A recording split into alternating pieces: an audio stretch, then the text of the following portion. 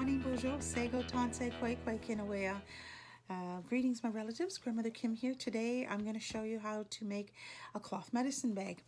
I've been talking about medicine bags for a while. They're very easy to make, and I'm going to give you a very simple tutorial. So I have a chunk of cloth here. I have a rotary cutter, or you could have scissors, whatever you have at home. I have a ruler, and I have a cutting mat. So I'm going to show you how I cut this out. And this is something that has been self-taught for me, but wasn't hard at all.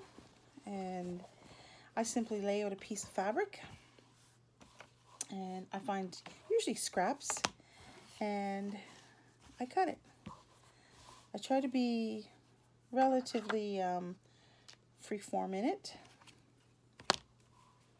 I like this color, so I'm going to work with this fabric. Got that cut. Put the excess away. I fold it to try and do as little cutting as possible. And I want to make sure that you can see this well. So I'm just going to move it a little closer. And you see how it's not quite even on the one side here? I'm going to cut that edge off and make it nice and even.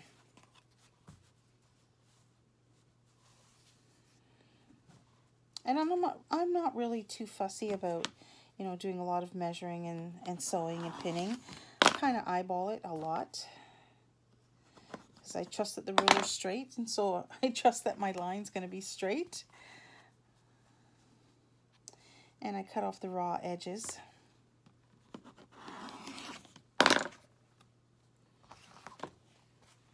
And now we have a piece of fabric ready to sew. And this is the good side, and this is the inside. And so as you look at this, you can see I'm going to put the two right sides together. It's really just a long rectangle. And I'm going to take it to my sewing machine, and I'm literally going to sew down one side and the other side, and the opening will be here, and I'm going to fold this back just a little bit, and I'm going to stitch all around the top. So it's going to look well stitched and be a bag. I did on the edge, the raw edge of this, was I put a bit of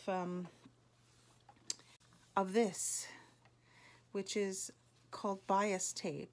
I made it, and I put a matching color to kind of finish that raw edge off and dress it up a little bit. And so the next thing that I would be doing is I will cut about a 12-inch piece of ribbon, and this is going to be to close the bag.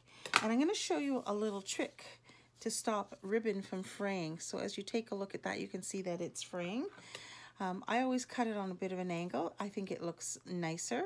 So you want to have pretty good sharp scissors to do that. And then I take a lighter, and I actually slightly singe the ends. And what that does is it seals it so that it has a kind of a finish, and it doesn't fray. And so I'm going to take this, and I'm just going to sew it about 1 inch down from my bias tape here. I'm literally going to fold the ribbon in half, find the middle of it, and then eyeball my bag and find the middle of the bag, and I'm going to zigzag this onto the bag. So you can watch me do that. I'm going to do that right now. And I just want you to be able to see my sewing machine and see me at work. And so I put my little bag over the arm here, and I found my halfway mark. I folded the ribbon, so there's a little mark there. And I found the halfway mark on my bag itself. And it's about 1 inch down from the bias edge, and I'm literally just going to stitch this on. with about a, I don't know, an inch of zigzag forwards and backwards. And backwards. Just enough to secure it on. Not really big. It's not a whole lot of sewing, but it's enough to, and I always cut the loose threads. It's a sign of good sewing is, you know, cut off your loose threads. And there you go. The ribbon's attached. And you want to close up your bag. You just wrap the two edges around and you have a beautiful gift for somebody. Tied into a bow. Bows are always pretty. And there's your medicine bag, ready for gifting to somebody. So I hope this was helpful for you. I hope you'll try it. Best of luck, everybody. Till I see you again. Bye-bye.